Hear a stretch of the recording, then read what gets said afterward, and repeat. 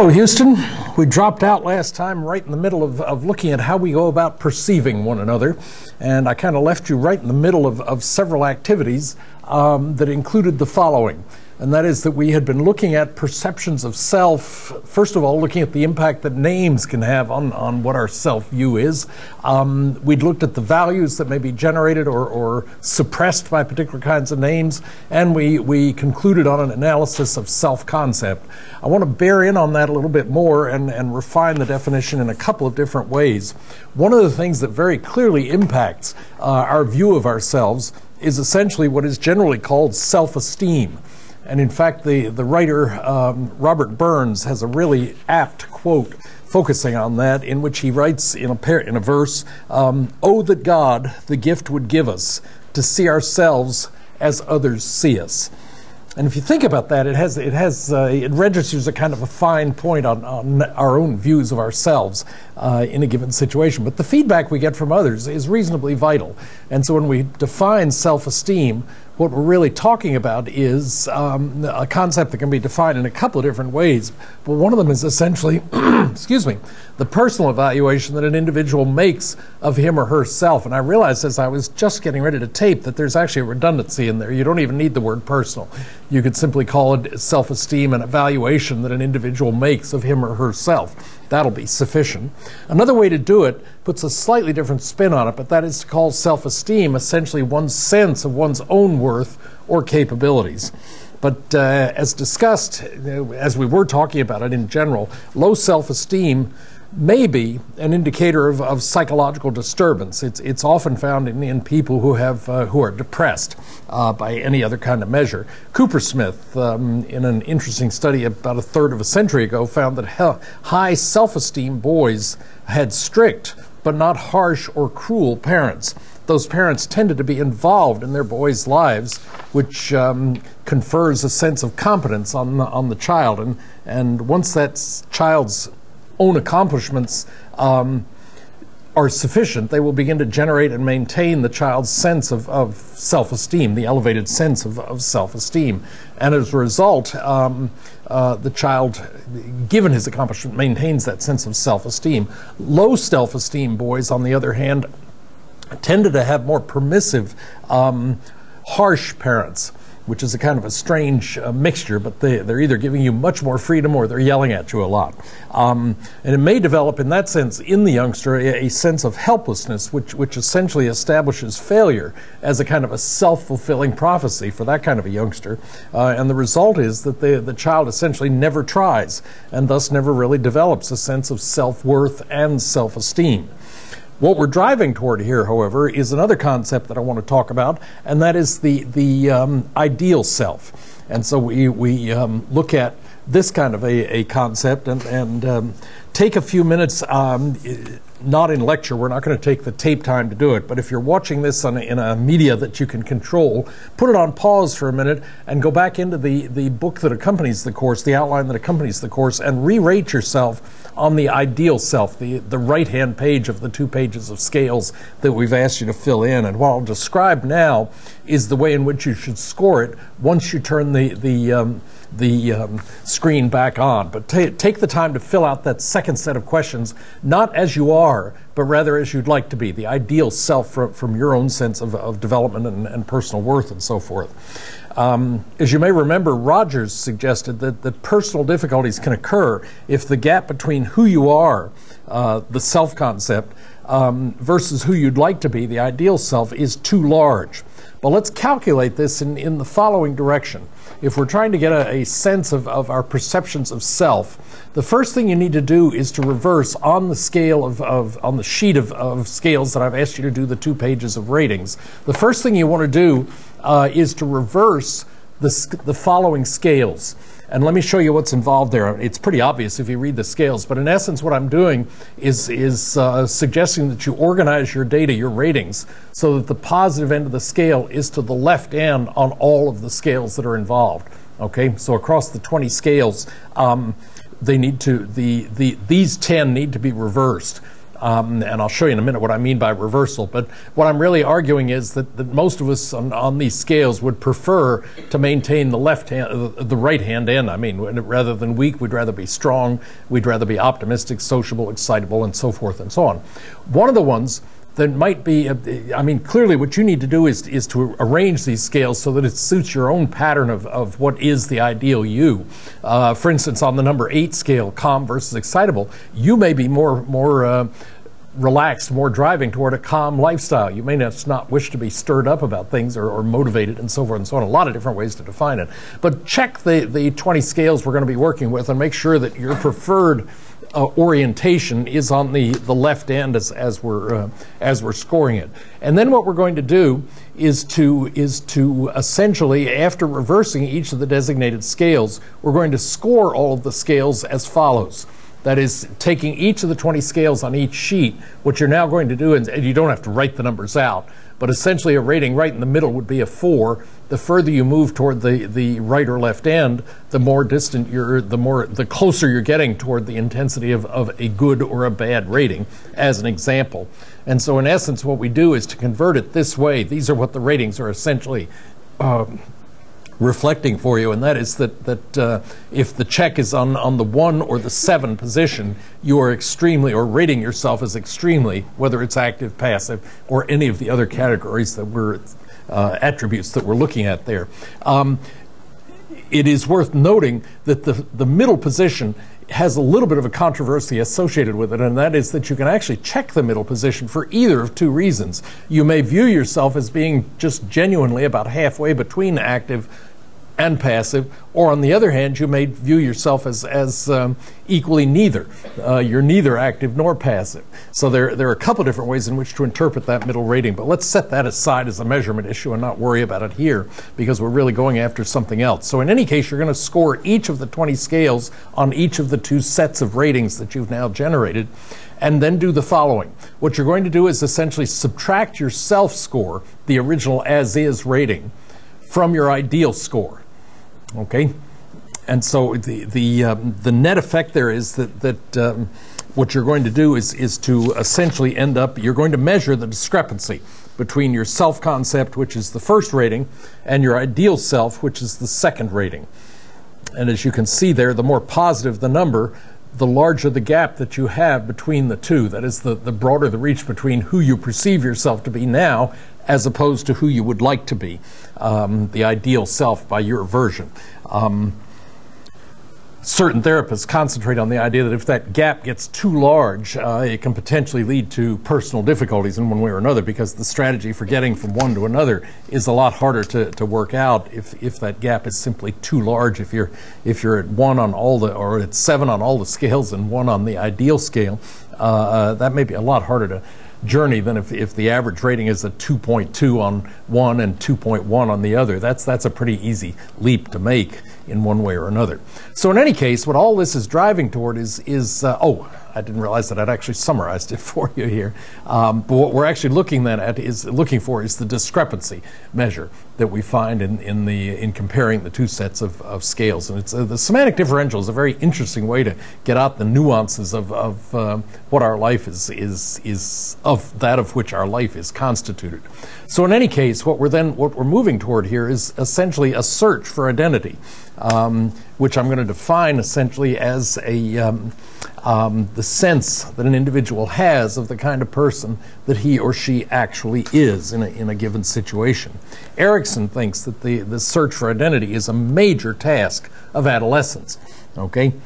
It will remain essentially constant as the person moves through different kinds of situations, the self, as Erickson is defining it. Failure to establish an identity leads to what Erickson calls identity diffusion. And it results in the fact that the individual cannot really enter commitment or close relationships for fear of being taken over by that other person. The personality ends up being controlled by somebody else. That all of these occur in adolescence makes sense because of the fact that we're essentially, during adolescence, there are several different objectives or things that are going to happen to us during that period of time. One is the achievement of maturity, during which we're essentially reaching physical and sexual maturity. Secondly, we are achieving the ability to think abstractly. We move from concrete toward abstract as our intellectual skills grow during adolescence. And we're essentially reaching a state of emotional and cognitive stability. That's what we move toward, where a 13-year-old may have this opinion one day and that opinion the next day, a lot of vacillation.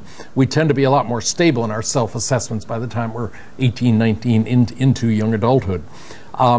And then finally, the last major thing that's achieved during this period is essentially the removal of constrictions that may inadvertently be imposed by our parents. You're free of those as you move out of the house into your own life space. Mainly achieved when you move out of the house physically and have enough money, making enough money to support yourself. That's really when independence is established. James Marcia did a really interesting work in this area, did some very interesting work in this area, and he basically argues that our sense of identity involves, first of all, our ability to integrate both our own and our parents' concerns or expectations. That's one thing that is involved here. Secondly, we're concerned about the idea of establishing a consistent, ongoing sense of self with a past, a present, and a future. And so the consistency is another thing that we're really building toward as we work to achieve a fully developed sense of self. And then having achieved identity, that will influence everything that we do in terms of career, in terms of the values that we ultimately possess and define for ourselves, and various beliefs, the behaviors that we exhibit, and so forth. What Marcia argued was essentially that there are two different factors that really combine to yield four possible statuses for the type of identity that either is or is not achieved as we work through the various issues that we've been talking about here. One of the factors has to do with the whether you're in a crisis situation or not, and he models it in the following way. He talks about achieving identity when you're balancing two different factors, one of which yields a reading on a crisis, which is either it's essentially defined as an evolving, developing sense of self-identity, and commitment, what you decide to commit to. And that he defines essentially as your personal willingness to stick to a selected course of action or behavior. Once you analyze the situation and make a decision, this is what I'm going to do, to what extent are you dedicated to that? Will you follow through on it? And he puts all this together in a rather interesting, as I anticipated earlier, four-way model that talks about in a situation where the crisis is present, if the commitment is present, what you end up moving into is an achievement of identity. That is, you know who you are. The factors have pulled together, and you are who you can describe to others who you've actually worked to become in that kind of a situation. It's dealt with during graduate school. I entered graduate school as a clinical psychologist, and in going through that, I came to realize that I really enjoyed experimental research much more than clinical type activities, helping one another and so forth, and especially teaching. So I entered graduate school in a research school with an excellent research reputation in the experimental program, hoping to move into clinical. One of those two turned out to be a correct decision. That is, I'd gone into a school with an experimental basis, and coveted the idea that I was going to, the original strategy in graduate school used to be that you applied to the best experimental program you could get into, hoping then to move over into clinical. And that was my strategy, as was many other people's, but it turned out I liked experimental better than clinical, so I ended up in a good school for that. But the teaching was not a high point in the school that I selected. So in essence, after getting my master's at the initial school, postgraduate, I transferred to the University of Tennessee, where teaching was significantly valued. And the dissertation director that I selected also was built around teaching as a major career point. So those kind of, the achievement of identity can really impact a lot of the different things that you do, as I've kind of intimated in working up to this point by way of summary statements here. Second thing is that if we look at crises essentially being absent, what you've essentially done in some cases here in failing to achieve identity is that you've created a state that Marcia calls identity foreclosure. You've essentially adopted your parents' ideals, or you've identified someone else's goals. Teenagers are guilty of that sometimes when they take on a particular rock star, is that they become a head over heels fan of a particular rock star. And they dress in the same way, they affect the same kind of mannerisms, and so forth. And the net result is that you're really forming an identity by modeling, not by actually internalizing the particular values that are involved. And that normally is a stage, not an endpoint in the process of developing the ideal self. The other kind of situation is where commitment is absent, and in that can also cause some of different kinds of difficulties, and that is what Marcia calls an identity moratorium, essentially where you've the teenager with purple hair, pigtails, and tattoos is struggling to find themselves, basically. I mean, they make a particular statement in terms of, here's who I am, and you simply have to deal with them with purple hair and everything that goes along with it.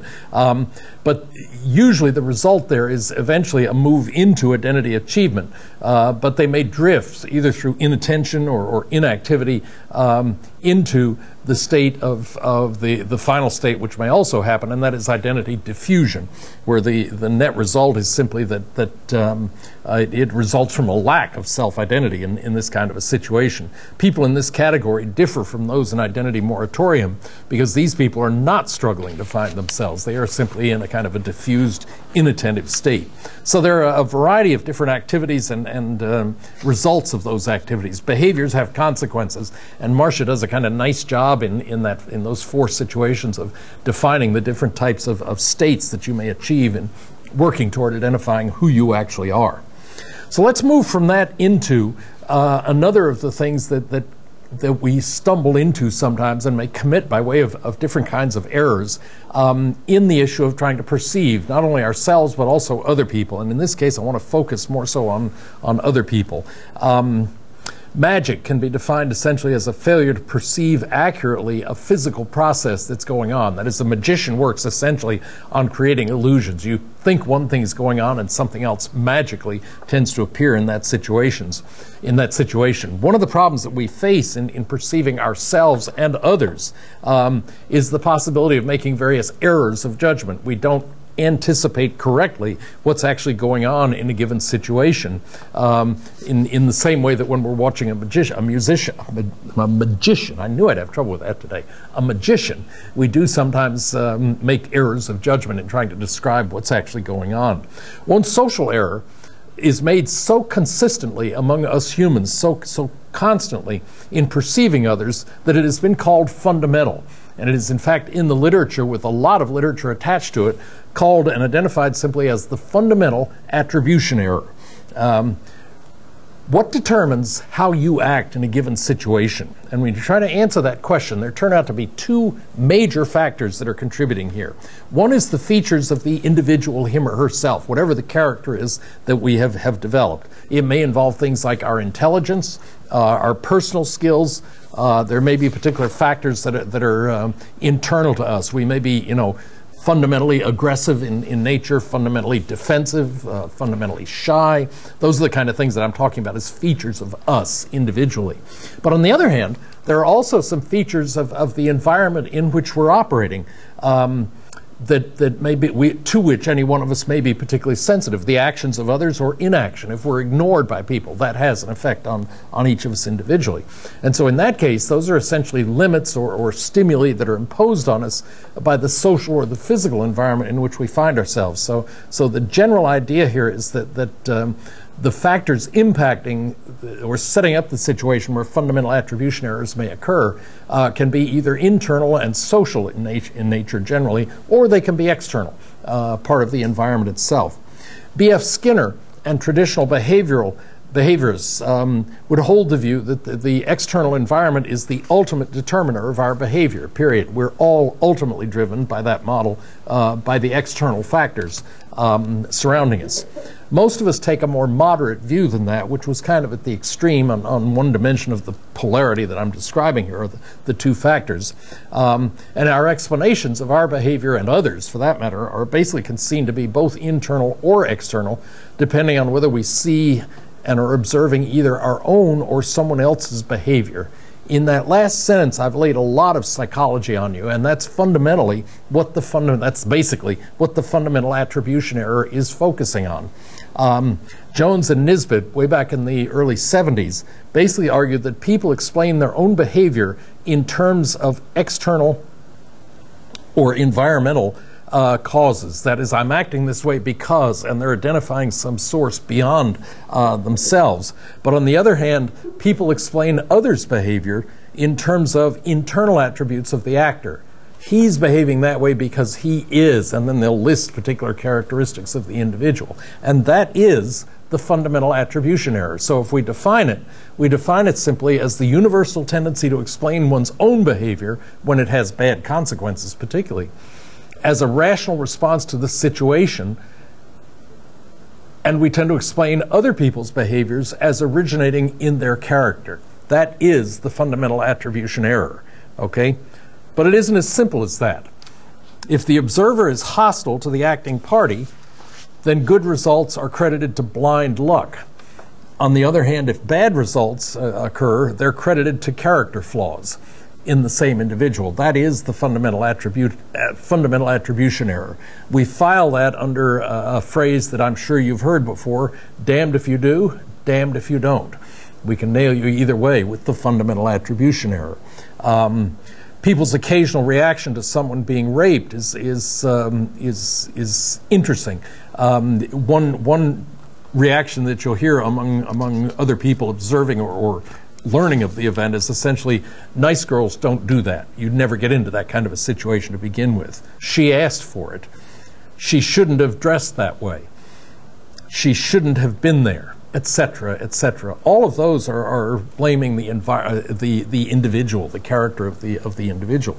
The result is that society's attention is shifted away from actions to correct the situation that created the problem to begin with. Do you know people who don't communicate with other members of their family? That's one way in which that distancing may be established.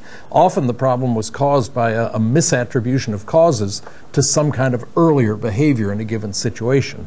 But there are some other errors built around that central concept of the fundamental attribution error that can also impact our judgments and the accuracy or inaccuracy of what we do. And in fact, one of them is blunt enough that we're going to describe it simply among the other errors. The first one we'll look at is essentially an accuracy error.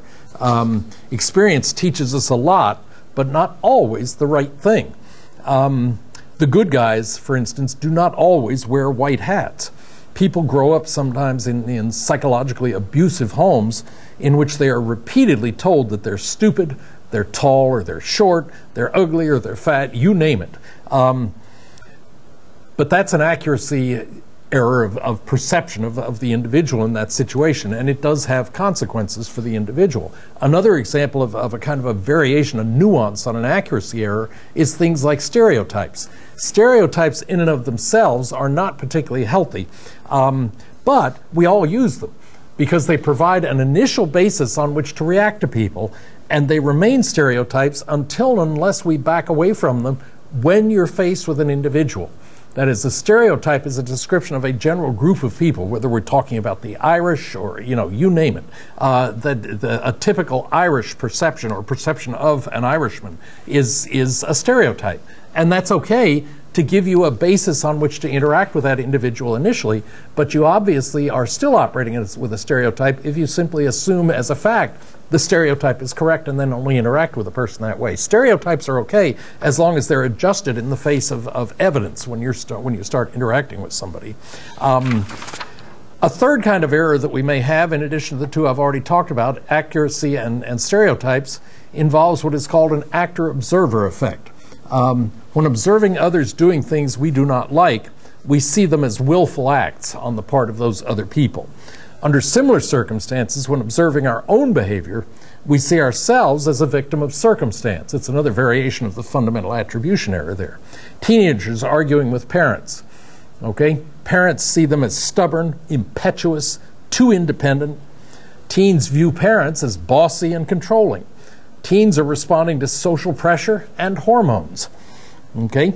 Parents are responding to fears of the consequences of their children's behavior. Okay? Each is making a situational attribution for their own behavior. I'm acting this way because, and they're naming elements of the other party in that situation. That's an actor-observer bias in the form of the fundamental attribution error. There's another kind of error that we can also make, or that we do commit, and that is what's called a relativity error. What each of us tends to have for behaviors that we engage in is what's called a reference group, and that is essentially a social group providing an individual standards for modeling that person's own behavior. Okay? A person may or may not belong to a selected reference group, may choose to or may choose not to. But we often use it as a basis for comparing our own or someone else's behavior in terms of what is the reference group that they're trying to model in that situation. The problem you have is the following, and that is that the indirect impact of the reference group can be illustrated by the science fair that I just recently served as a judge for here in Houston.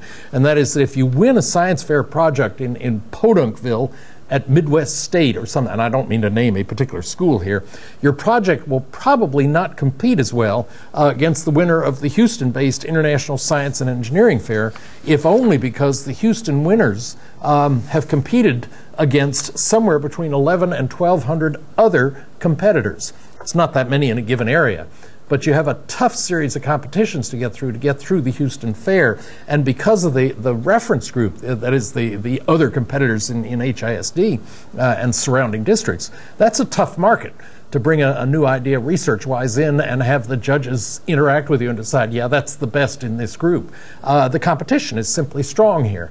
And so the references are different in the two situations. From a much smaller town, somewhere out in the middle of West Texas, it is simply that there is not as much competition there, and given the smaller number of people, they're not as likely to be, in a normal distribution of ideas, they're not as likely to be ideas that are competitive at the high ability end of the scale.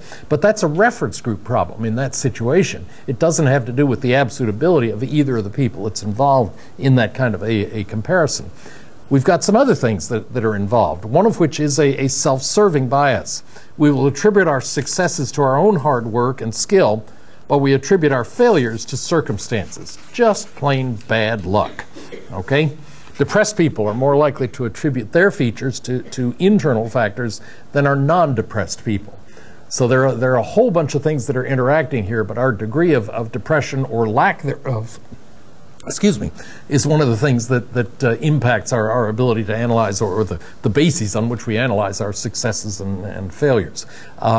Flirting, for instance, is a self-serving bias of classic proportions. Men are much more likely to interpret a woman's friendliness as sexual in terms of the flirting that goes on. It's just in the nature of men themselves that the casual interactions that women have with one another are not meant to be sexual at all, but the same level of casual interaction between man and woman puts the man into a sexual mode of thinking at a much earlier level. And that's a self-serving bias on the part of males in that kind of an interaction. There are some other errors we can talk about, one of which is an error of expectancy, and that is you see what you expect to see.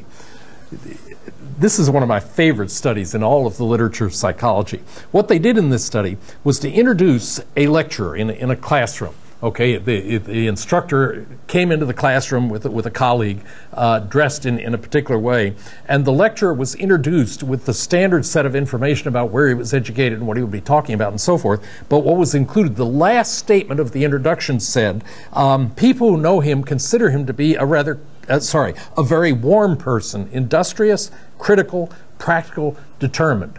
And then the introducer simply turned to the colleague who started talking.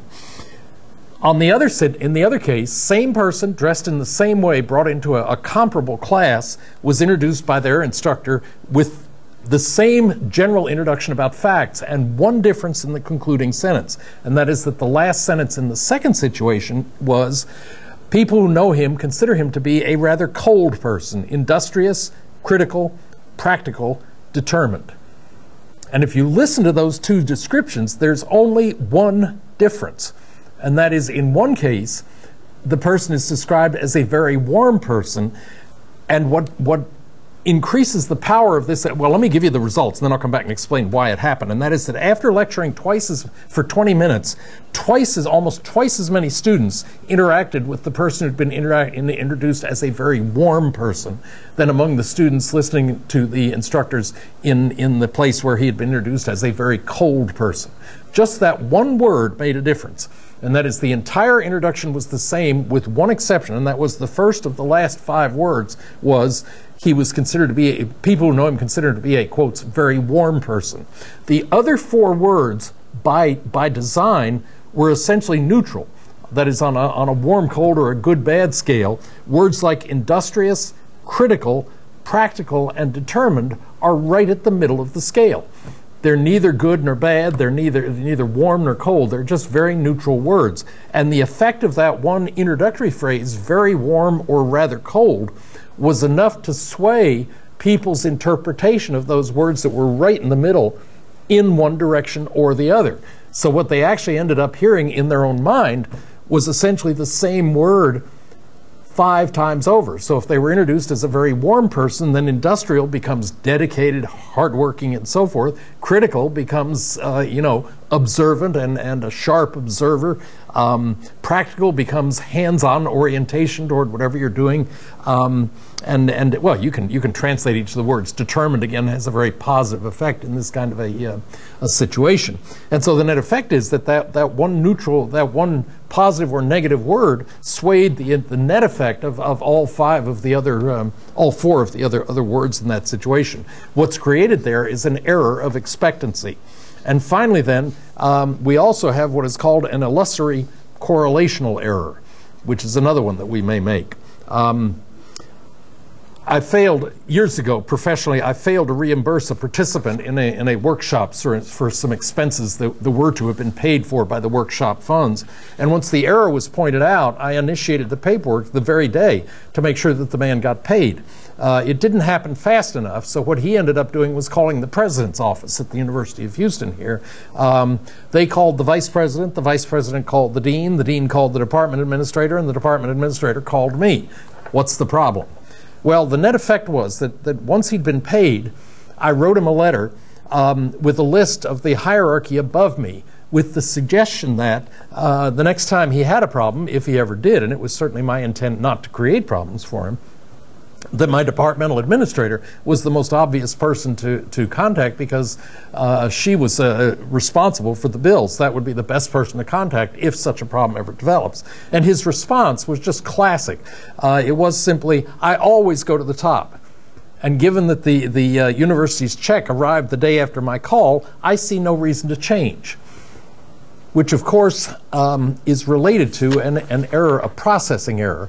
The fact that what he's operating on there is an illusory correlation, because in fact he never saw it, but I could have documented the fact that the paperwork to get him paid had cleared my desk over a month prior to the letter that I eventually sent him. And the idea that the check arrived the day after he'd called the president was totally unimpacted by the fact that he'd contacted the president of the university. It was simply the work was being done as it was should have been done earlier. But the idea that the check arrived the day after he'd called the president was just an illusory correlation. In finishing this out, one of my favorite examples, this seems to be a collection of favorite examples right here. The other example of an illusory correlation and what it can make you worry about in a given situation is built around the following. You may remember that a number of years ago, Boston, well, in fact, the whole East Coast experienced a major power failure. It was quite impressive the day it happened. I think, if I remember, it started out in a county in New York somewhere, but the sudden loss of power being drawn from one unit had a cascading effect because of the way the entire area is electrically interconnected. And so the loss of one area caused another to shut down, and the net effect was essentially everything from north of Boston all the way down to about the Baltimore area was in the dark over the course of several hours. And one of the stories that came out of that I've always enjoyed was that a youngster was walking home at dusk after a ball game, after practicing a ball game, a Little League game in Boston area. And he was, as most kids are when they're walking home with a baseball bat, he was swinging it. He was just practicing his swing as he walked along. And he'd kind of hold it up and take a whack at anything that got in the way. And what happened was that just and he was on a Bunker Hill looking out over Boston as he was swinging at various things. And just as he took a swing at a light pole, which he connected with, the lights in Boston went out. So this kid saw the fact that he took a swing at a light pole and all the lights that he could see went out. And the result was that he ran home terrified. But the essential result there was that was the end result of simply an illusory correlation. The fact that it hit the pole was just ancillary to the fact that the lights went out in Boston at that particular time. So let's move from that into the next area that we want to look at, and that has to do with communication. What I wanted to do at this point was to review a couple of different deadlines with you. Not that there is one immediately due, but just to remind you that in the progress of the course, the final project is normally due somewhere around a couple of lectures before the end, and we're now about 5 or 6 lectures. This is number 20 out of 26, and the deadline usually falls, and that may change from semester to semester, but it normally falls somewhere around lecture 24. So I just want to sensitize you to the fact that there is an approaching deadline regarding your portion, the independent project portion of the course itself. It will be due here shortly. And the other thing has to do with the fact that what I would like to do in the last lecture is take about 20 or 30 minutes during the course of that last lecture to interview several of you regarding the project that you're actually doing or finishing, I hope, right now. And it would be helpful for me when you submit that project if you would include either within the project or somewhere subtly on the back of the project your phone number and your email address. And it'll depend on how much time I have as to which device I'll be using to try and reach you. But if you would include, when you submit the project, include with it the phone number at which you're most easily reached, say late afternoon, early evening hours, it would be very helpful, because I'd like to try and get perhaps a half a dozen of you in here to describe for fellow students what you actually did in your project, because I will trust the fact, given past experience, that we'll get some really creative examples of different kinds of projects that have been done. And I'd like to recognize those and share them with other people, not just viewers this semester, students this semester, but people who may view the material at some time later in the semester. So if you would, just include some way in which I can reach you as part of the project itself. And it has the extra benefit that if there's any problem, and there very seldom is, but if there's a problem, it makes it easier to get in touch with you to discuss how to resolve any particular problem you may have had. So, enough said. Just include some way that we can reach you easily with your report. Probably a telephone is preferable. Now, let's look at things that we use for communication, and that's pretty easy. We use words. They're really a key to communication, but they turn out to be very tricky things, and I can give you several examples of what I'm talking about here. For instance, Yosemite National Park announced that a bear named Sugar Plum was going to be shot on sight, okay? And the net result was that there were howls of protest nationally about why Sugar Plum was being shot. And in essence, what was lost in public appreciation of what was going on was the fact that Sugar Plum had grown into one very dangerous bear. I mean, he was a real public nuisance, a menace in the park. It was the kind of bear that would invade campgrounds at night and raise all sorts of chaos. He would attack visitors along the state highway and the park roads and so forth. And the net result was that the effect of the howling was it kind of missed the point, and that was that in fact he was simply a dangerous bear. One of the net results of feeding the animals in a national park. They really discourage you from doing it, and Sugar Plum was the reason for it. One of the effects of that howling, well, it had two effects. One was that the bear was saved, but it was moved to the very most remote area of the park. It was carried as far away from public roads and campgrounds as possible. And the other thing was that from that point onward, they never again called bears by cute names like Sugar Plum, because you don't want to be known as the man who struck down, who killed Sugar Plum. So what they did from that point onward was simply number the bears. So bear number 26, bear number 28, bear number 3, whatever, is the way in which they were identified afterwards. The power of word. Sugar Plum is just not something we want to kill. Ken Lay, when he originally developed Enron as an oil company and ultimately financial fiasco, investment fiasco, actually was entertaining a very different name at the beginning of it when he was, pulling together the resources to create Enron. One of the words that he considered in naming the company was Enteron, E-N-T-E-R-O-N, which is okay until it was pointed out to him the fact that in Spanish that word is very similar to the word that is normally used to identify the alimentary canal, the digestive processing system of people. And at one end that's okay, but at the other end that's not particularly something you want to have associated with a particular company. That was a wording problem. When GM first introduced its car called the Nova, when it introduced it in South America, then and only then well, at that point sales bombed. And they discovered with research why it happened, and that was that in Spanish, Nova means it doesn't go. Probably not something you want to have attached to your car as a name. And if you think about car names, if you think about them as kind of as a class, we have names like Mustang and Roadmaster and Escort, but we don't have the Weasel, the Roadkill, or my favorite, the Limp Lettuce. All of which would be potential names. It's just they're not used to name things like cars. We now call it the Department of Defense here in the U.S., but you know what its former name was? It was called simply the War Department, which is functionally what it's about. But that presents the U.S. as a much more aggressive nation than we really wanted to be known as around the world, hence the name was changed. Somehow the old name just applies aggressiveness, and that wasn't really quite what we were after. We once used to, another way in which language has changed is the fact that we used to use the words imbecile, moron, and idiot to identify those with progressively more severe forms of intellectual deficits. We now refer to them simply as moderately, severely, or profoundly mentally retarded. Again, because of the negative affect that was picked up by imbecile, moron, and idiot. The words themselves came to have more negative affect than really was intended as simply a mental health or intellectual identifier. Things change all around us all the time. Secretaries are now called office assistants. Garbage collector, now called a sanitation engineer. A bombing raid is defined instead as a protective reaction. Deaths are called casualties. And my favorite, a first-class piece of dead cow bone, is referred to as prime rib. So all of those are examples of the ways in which we use words for various kinds of effects and the effects that words can have on us. They are important in communication. They're really key, the key element on which communication is based.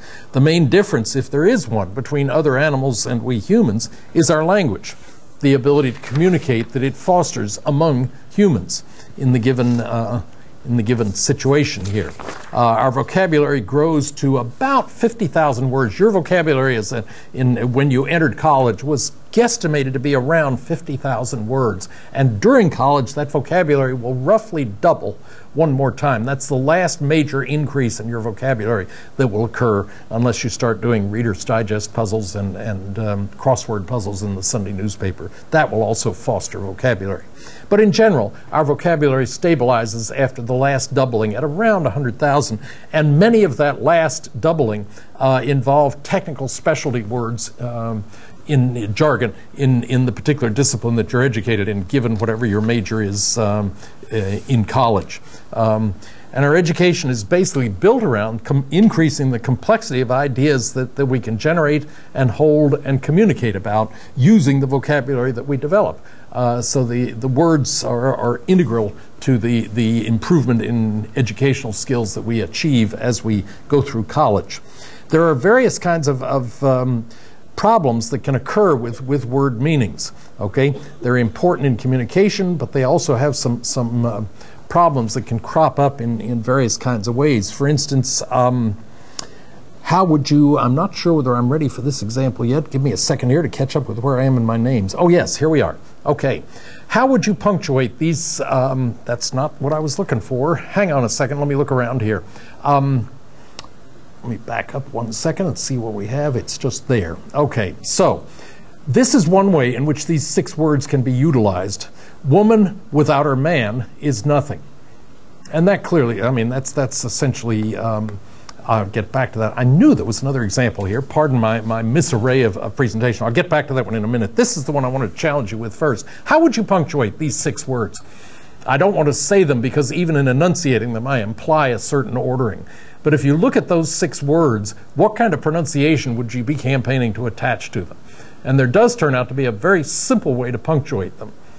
But what it requires is that in one case, what you have to do is convert a noun into a verb, a word that's normally used as a noun, and you have to convert a word that's normally used as a verb into a you have to convert a noun into a verb and a verb into a noun.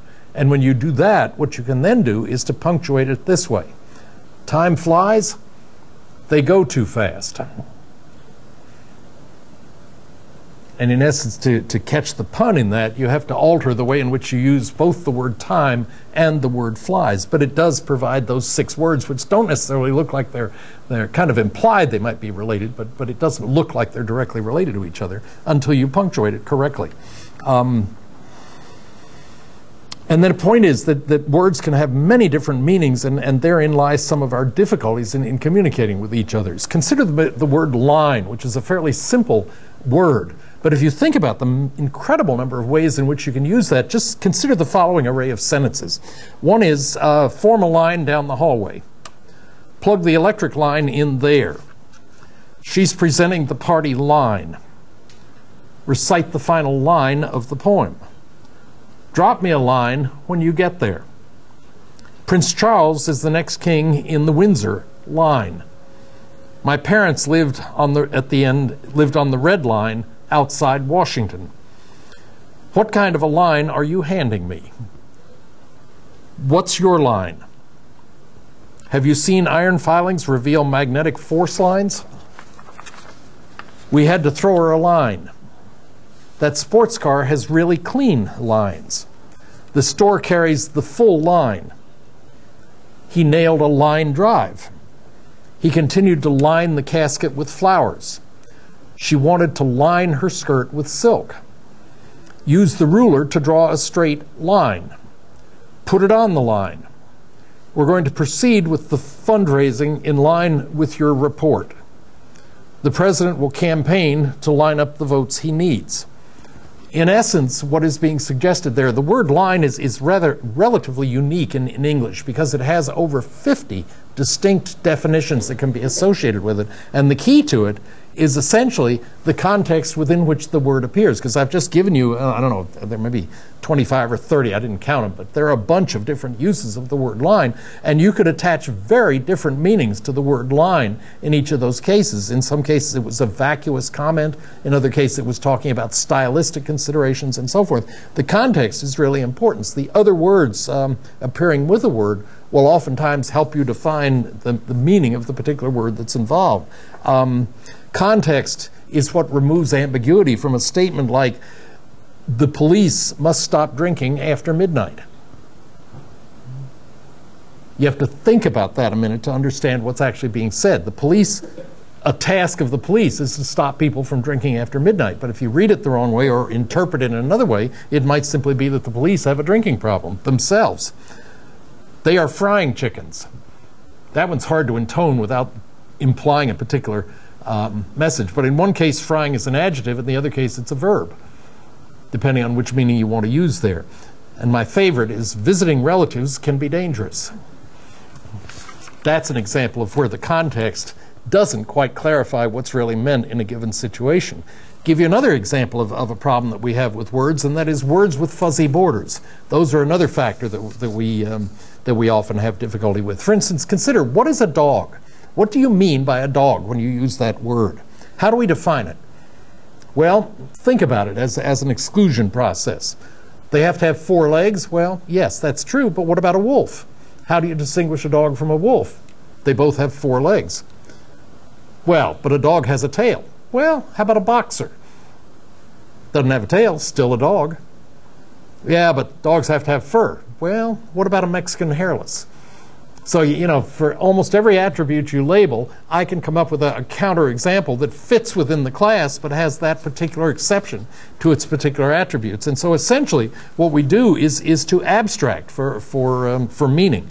A given flower is a rose, and what's needed to make it a rose is things like its smell, its shape, its form, the color that is associated with it. But rose becomes essentially an abstraction. It's kind of what's illustrated by, meant by, the word rose itself. It can be broadened further to become a flower, a representative of flowerness. It can be broadened even further to become a plant, and it can be broadened yet again to become a living organism. So that in general, what happens is the communication becomes more difficult for us as the words that we refer to become more and more abstract in their reference, what they're referring to. That's the primary reason why countries have such difficulty negotiating peace treaties or treaties on anything, land use, you name it. Because when you really get down to the nitty-gritty of exactly what do we mean by using this word in this context and so forth, that's what causes the problems. That's where the difficulties end up being created in this situation. Meanings, in fact, can also be changed not only by context, but by sound. Noam Chomsky writes about, we've talked about this once before, but surface structure, which is essentially identifying the speech that I'm using right now is a manifesting example of surface structure. I've ended up doing some processing to determine what I want to offer to you, and then it comes out and it's offered in the form of speech. But speech is ultimately being used to relay a thought process in me to one in you, to generate one in you. Writing is the same example. It's another example of surface structure. And it's based, according to Chomsky, on deep structure, which is kind of the internal parallel to the language that we're using when we actually communicate with each other. Communication occurs when the speaker's deep structure is understood by the listener. So in fact, if I make a statement at any time during the lecture and you simply don't understand it, the difficulty is that I didn't provide enough clues in the surface structure that I was offering to you to put a fence around what I was particularly trying to say to you. I didn't describe it accurately enough in that situation. Puns exist as humor, because what happens is that the change in meaning that occurs when the listener suddenly must shift his or her deep structure. It's that jarring shift that occurs that creates the humor in that situation. I told a joke a week or so ago that was not particularly well received, so I have another one to offer to recover my reputation a little bit here. And it turns on the meaning of a word. It deals with a neighbor of mine who tends to go out track every morning, just runs a couple of miles around the neighborhood.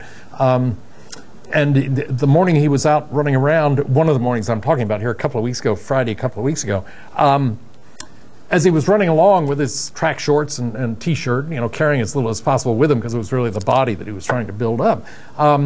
As he was running along, he discovered a tennis ball as he was running past the school fields next to the tennis court. Right out in the gutter there was a brand new fancy green fuzzy tennis ball. And apparently somebody had hit it on the court and just, in looking for it, had not found it because it had rolled, 50 feet past the courts out into the gutter, and that was where it had ended up. So as he was running along, it very obviously stood out to him, so he picked it up and was running along, very proud of the fact that he'd found himself a new tennis ball for the other sport that he enjoyed. But as he ran, he realized that it was really disbalancing him because, I don't run, so I don't know, but I'm assuming that there's some balance implied in moving of the arms in a very set pattern. And what he got annoyed with was the fact that now all of a sudden he was walking along having to carry this tennis ball. It was disturbing him to, have the one object in his hand, and he got worried about that. And his solution was, he thought about, well, gee, I've got pockets. What else can I do with this? If I put it down, somebody else is going to pick it up. So what he did finally, after thinking about it, was he just pulled his shorts out, threw the ball in, closed his shorts up, and ran on. And a couple of minutes later, one of the women from another house in the neighborhood came out and started running along with him, and was just going along quietly, padding along right beside him. and she noticed the swelling in his pants. I don't know any other way to say it. And she ran along, and the longer she ran, the more curious she got about it. And she finally turned to him and said, you know, Josh, what is there a problem here? Do we have something we need to talk about? And he kind of got a puzzled look on his face, and she said, the swelling in his hand, in your pants. And he said, oh, it's a tennis ball. And she looked right back at him and said, oh boy, I'll bet that hurts. I had a tennis elbow just last week. Think about it a minute. So, sounds, puns are based essentially on changes in word meaning. But they, as I said, they can also be changed by sounds. And in fact, in many cases, it's the same word, identical sound, yielding different meanings. A number of different examples I could cite. Write, W-R-I-T-E versus R-I-G-H-T is one difference in word. High, as in high, versus somebody who is high versus low. Son, S-U-N, versus child, S-O-N. A lot of different examples. And now we get to the example that I meant to give you earlier, and that is that if you take these 6 words, sound is basically what lends meaning to this. I kind of cued it by this slide that wasn't where it was supposed to be earlier. But in essence, one of the ways to organize this is to stress it in the following way, in which you say essentially, woman without her man is nothing. Okay? And some people in the room will hiss and boo and say, well, that clearly isn't correct. But then well, I missed the other example. Well, this thing is really screwed up this morning. Apologies for that. So in any case, the other example of that is woman, period. Without her, man is nothing. So it's the same 6 words, but by changing the intonation, you get a 180-degree turn in what's actually implied in those 2 situations. And it's sound that basically does that for us in this particular example that I'm proposing here. So, in essence then, what we're moving into is semantics, which is essentially the meaning of words. And there are a couple of different examples. I'm now showing things that I didn't expect to show up until later. We seem to have had a screw up in our well, let's just wait ahead here and see what we find. The next thing I wanted to talk about was essentially the meaning of words in terms of semantics. And in this case, you ask a mechanic, for instance, asks his or her customer to get in the car that she's been working on, with the engine running at idle, and asking her to step on the gas pedal a little bit to increase the speed of the engine. And later on, the mechanic says, hold it down. And the result is the woman steps harder on the gas. And the mechanic, of course, erupts, no, hold it down. And meaning in that case, what he meant was to hold the idle speed down, not the accelerator. And in that case, the meaning of the words is critically different in terms of the effect that is ultimately achieved in that particular situation. There's the other one. I knew it was there. We'll eventually get this all straightened out. That would be the other intonation that could be done. Woman, period, without her, comma, man, it's nothing. Same 6 words, but the intonation order, the sequencing order, makes a big difference in the perceived meaning in that situation. Sorry, I'm kind of jumping back and forth here. A couple of slides just got out of order. Now we're back on where we're supposed to be here.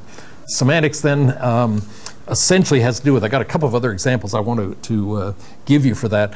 Sentences, in some cases, given the semantics, can be self-contradictory. So you end up hearing a statement like, my sister is an only child.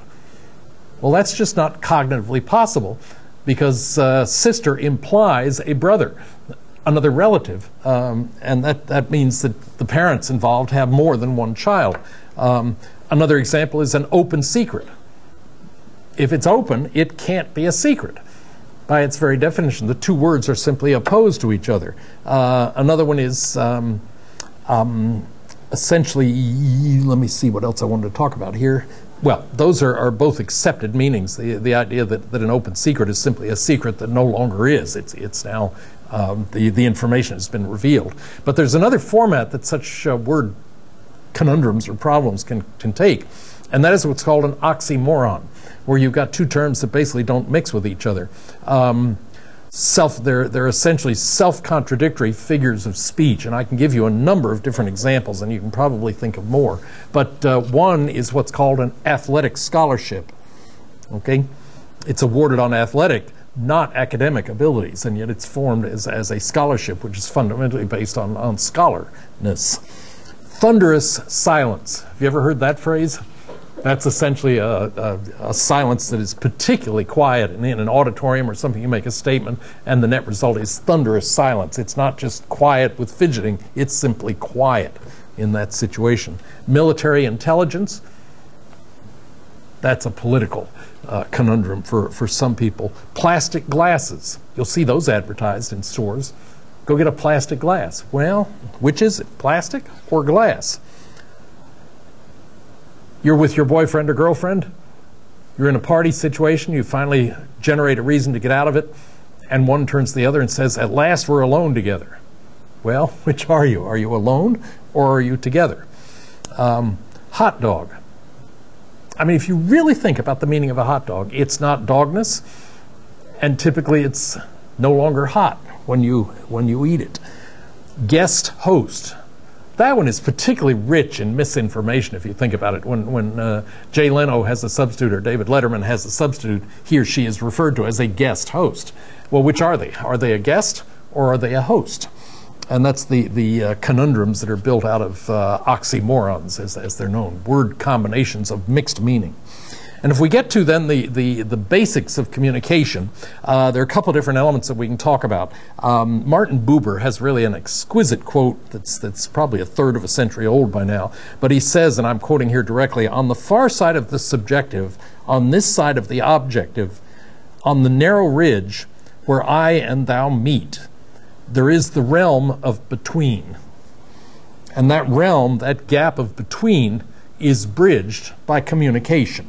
I find that a kind of a nice, really challenging quote. Foss and Hake, Don Foss now is on our faculty. He was at UT Austin at the time this book was written with Don Hakes, in 1978. He starts the book, they start the book with a marvelous quote on the psychology of language, with a quote that says, language is surely the most important tool of communication that we have at our disposal.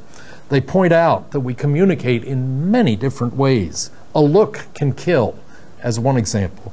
A tone can indicate that a speaker means the opposite of what he or she is saying. The difference there is between thanks as opposed to thanks. I don't mean to imply the nonverbal look of scowling and so forth, but even the tone itself conveys the very distinct different meaning in the word thanks there. A touch sometimes says more than a book can, those authors suggest. Two people will sometimes speak to each other quite differently when they are alone than when a third party is present. All of those are examples of essentially language. They were talking about language, but in reality what they were really writing about was the primary thing that is enabled by language, and that is communication. That's what the key difference is in those examples that they gave as the basis for the wonderful achievements about which they were writing in that situation. So though we're talking of language, in reality, as I said, they were dealing with this intense word called communication. So let's go ahead and define that, what we mean by it. One of the ways in which that can be communicated is simply the transmission of of energy from one place to another. That's one technical definition of communication. A second one has to do with defining it as an exchange of messages by spoken or written and or nonverbal means. That the nonverbal feature is, for instance, the scowl that I had when I was saying to you, mimicking thanks. That's a different than the smile you're likely to see on somebody who's saying thanks.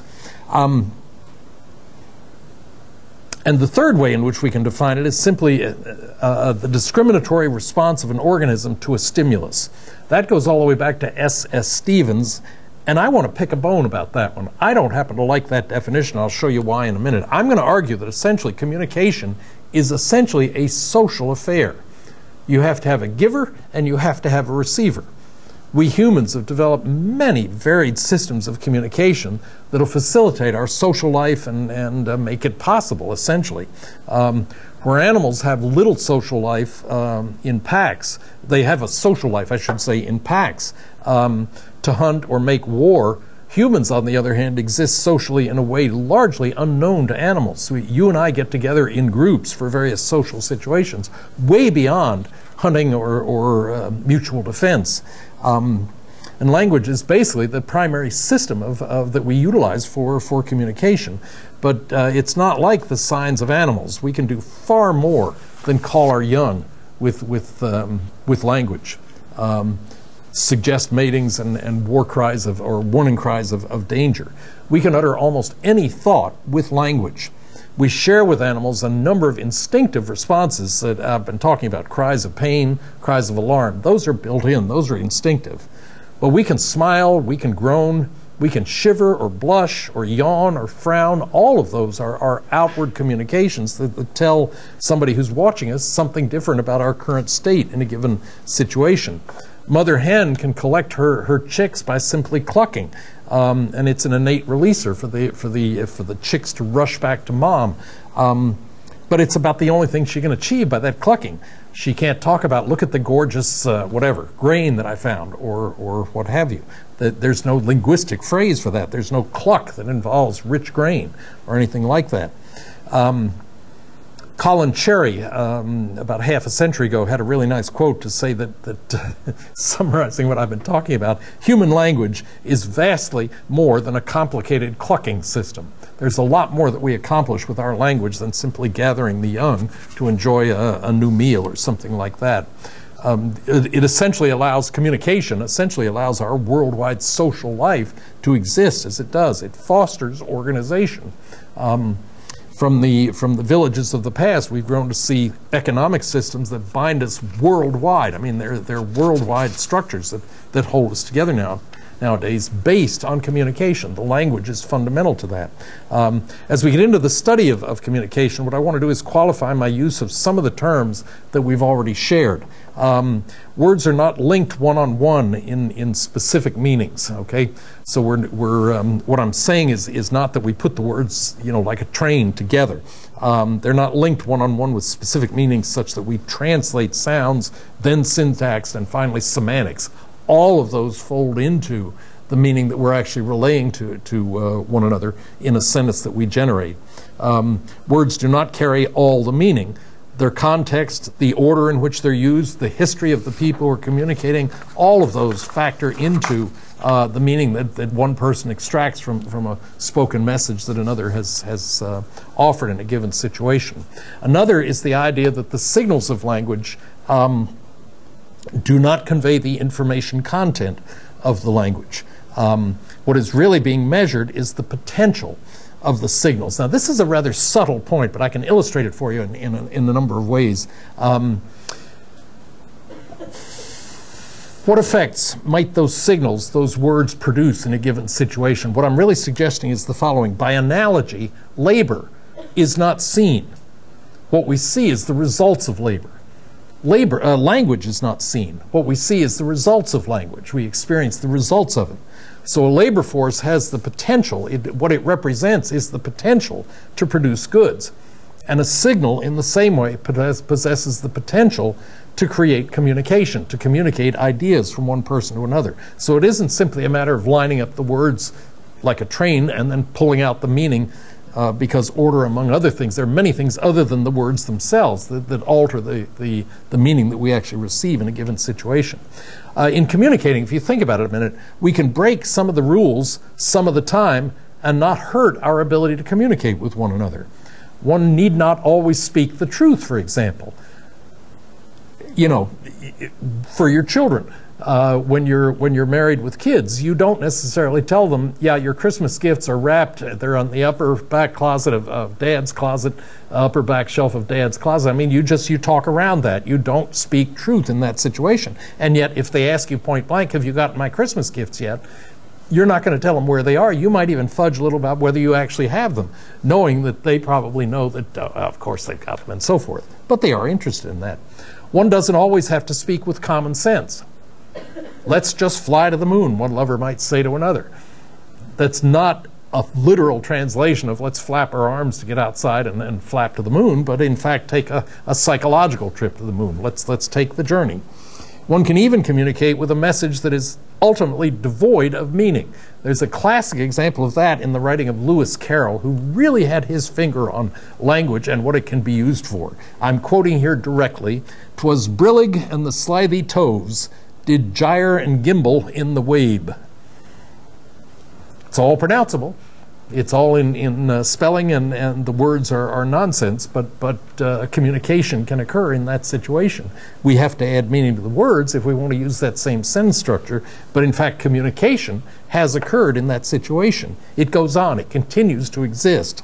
To destroy communication, you really have to destroy all of the rules by which units hang together, because there's something beyond just the mere assembly of words that still involves communication. Had I simply stated the same thing over and over again, rules well, that was the point I was essentially making, is the rules are loosely crucial, but you can violate any one rule in communication and still communicate. So it isn't the rules themselves that convey the meaning. And another is that novelty is crucial in communication. If you think about it, had I simply stated the same thing over and over again, it's very unlikely that you would have sat here for an hour and 10 minutes listening to me simply say the same thing over and over again. And therein lies the important cue as to what really encourages and maintains our communicating with one another, and that is the issue of novelty. How often it has been received previously, any given message, relative to all other possibilities, is one of the things that determines the worth of somebody talking. A president oftentimes will simply come in with a new agenda, and what he's done essentially is to create a new kind of enrichment to what it means to be American. And he's or she is espousing a particular approach in that situation, but it's the novelty that is being suggested by that wave of the hand at the inauguration platform that really gets the country pulled together toward a given situation. We have some problems in describing what we mean by communications. First is the impossibility of defining your vocabulary or my vocabulary, anyone's particular vocabulary. There's a whole range of gestures and signs and words that each of us use that's really impossible to specify definitively. What's the impact of this on communication? Well, that's a little hard to specify precisely. What implies agreement regarding a particular word's meaning? And as another example, since the camera is on me, if you and I are in the middle of an argument and you have convinced me, I may not simply say to you, "You're right, I agree." Okay, what I may do is something like that.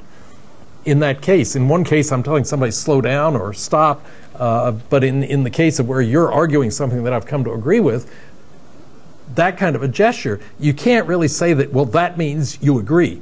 It may mean stop, it may mean hold off, it may mean stay back. There are a lot of different things that simple gesture communicates, and that's one of the reasons we have difficulty really precisely defining what we mean by a particular word, because the context is important, the other things going along with it can also be important. Because of differences in speaking.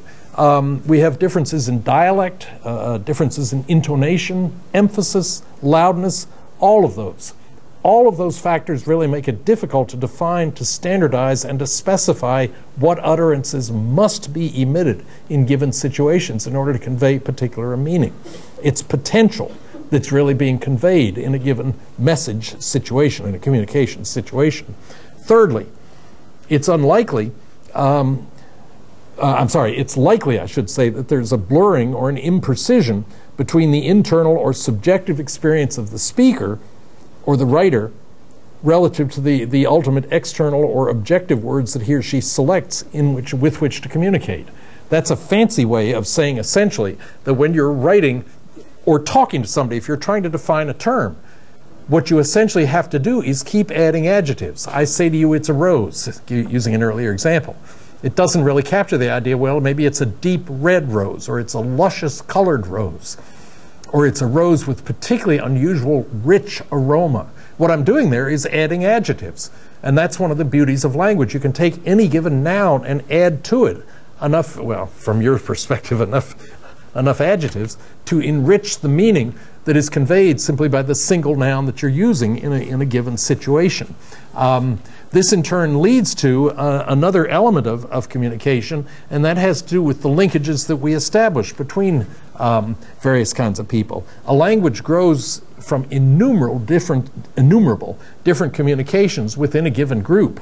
But the nature of those communications may vary tremendously. You know, as you think about the functioning of the Department of Psychology and all the memos that go back and forth between faculty and students, graduate students, and so forth. In a conversation, anytime you have a conversation, there's always a two-way link. You as the receiver, me as the utterer, or me as the receiver and you as the speaker. Really doesn't matter. There's a measure of symmetry anytime you are involved in a conversation, and the messages are essentially passing back and forth to add nuance, to modify the nature of the relationship. But it's a continuous stimulus-response cyclical interaction is what's involved in that case. Remarks call up other remarks. I may make you think of something which leads you to think of something else. The behavior of two individuals in a conversation becomes essentially concerted. It's coordinated, it's cooperative, it's directed towards some implicit goal that both of them share in one way or another. And the other example I would point out is that there are also one-way communications. We're involved in one. You can't argue with me. I'm simply laying out my views of what's involved in psychology, but there are other situations where if you come visit the office, say, I didn't quite understand, and we can talk about it, okay? TV, newspaper, all of those are examples of one-way communication. We'll pick it up next time on that theme.